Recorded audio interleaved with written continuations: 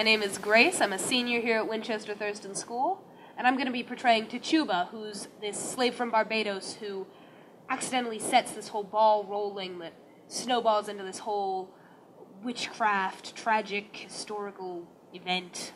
I was very familiar with the witch trials before I started the show. I did a project on them like 5 years ago, but I thought it was really cool event, and I remembered a lot of the things, I retained a lot of the things, and I kept looking things up after the project was over because I just thought it was really fascinating. You know, I read the show a while ago, so when this was announced, I got really excited because I already knew a lot about it. Tituba's main goal isn't to get other people into trouble, it's to get herself out of trouble, and other people getting into trouble is sort of a side effect of that, or like a means that she's not really fond of. She's just trying to save her own skin, really.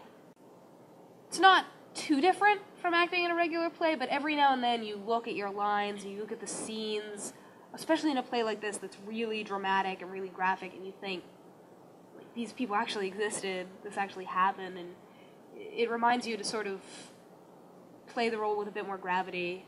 You know, remember that this is a real person's life you're representing. Acting in general is, you take another person, you look at them from the outside, what they say, what they do, and you work your way inside. You figure out, you know, why they're doing things, sort of their background, you know, what's motivating them, and that can really help you in real life to understand people. When you're in a high school play, almost every role you play is going to be outside your age range, you know, probably a little older than you're used to, time period-wise. And this is a really progressive play for the time period it's set in, so it's not that much more difficult. I like to take the script, look at every line I have, and every sentence figure out why I'm saying it. You know, what I'm trying to accomplish, what's motivating me to say it.